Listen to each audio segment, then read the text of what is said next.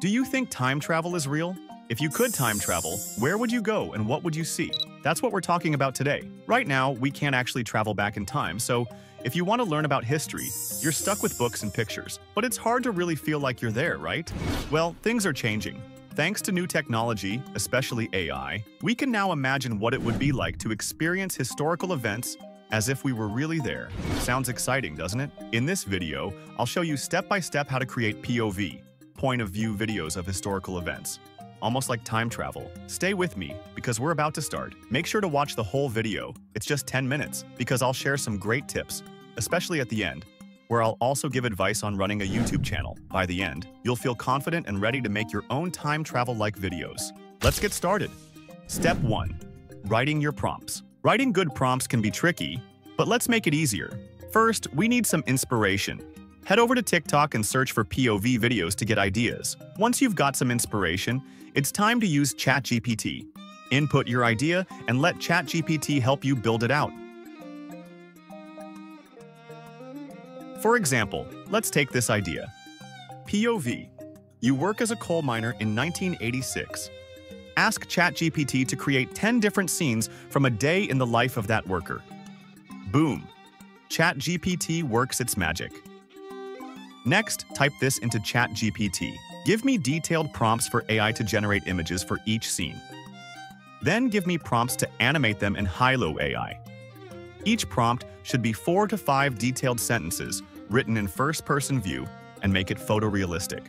And just like that, you've got everything you need to create stunning visuals and animations. Oh, and I'll be sharing all these prompts and case studies on my Discord channel. If you're interested, check the link in the video description and join. And if you ever run out of ideas, just ask ChatGPT. It'll keep giving you endless inspiration. Step 2. Image generation. Copy the prompt you created and head over to Pick Lumen AI. Click on Launch App, then paste your prompt.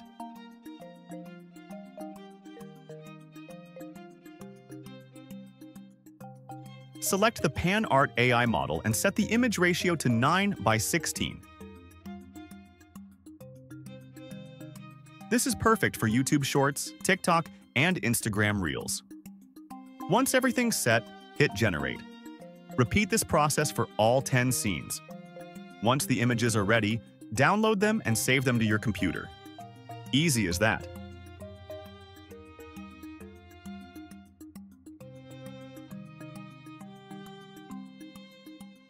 Step 3. Creating the animation. For animation, I'll use Haluo AI to save time, because, honestly, the free membership wait times can be brutal. Start by copying your animation prompt and heading to Haluo AI.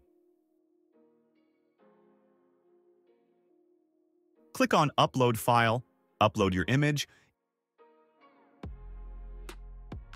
input your prompt, and choose the camera control option.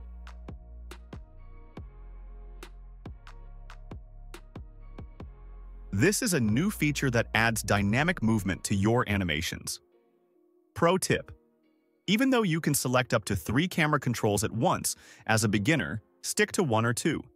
Too many can make things messy. Click Generate, wait for the animation to finish, and download it to your computer.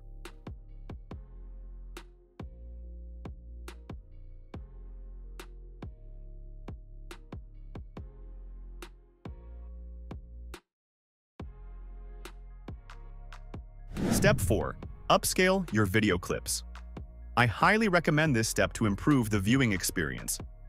Head over to CapCut's website, not the app. It's free. On the left side, select Magic Tools, then Video Upscaler. Upload your video clips one by one. This tool will enhance the quality, making your videos super clear and professional looking. Pretty awesome, right?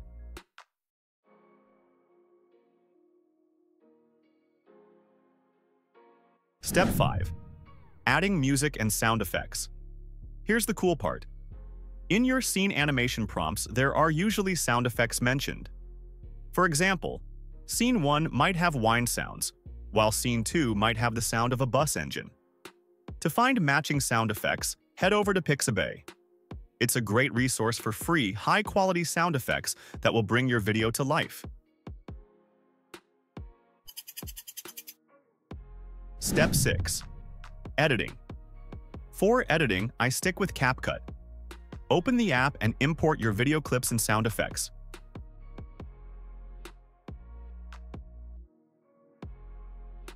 Drag your video clips into the timeline and start organizing them. Cut, resize, and remove any watermarks. Adjust the speed of your clips and delete any shots that don't look good.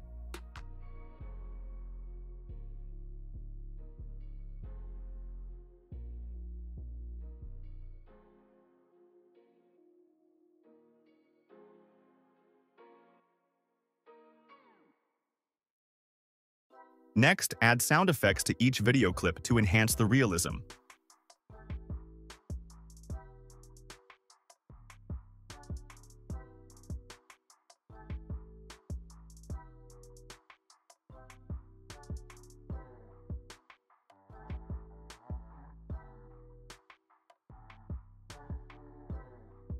I love adding a fade-out effect for smooth transitions between scenes.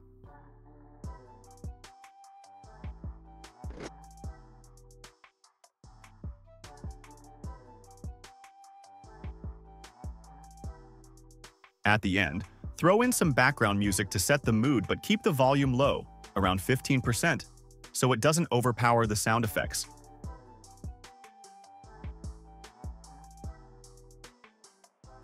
Here's a neat trick. Add subtitles at the end of your video. This helps your viewers feel more connected to the story and understand what's going on. Subtitles are especially useful for platforms like TikTok and Instagram, where many users watch videos without sound.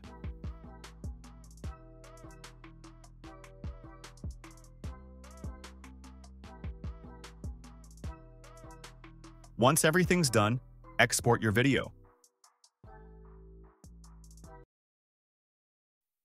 Let's take a look at the final result.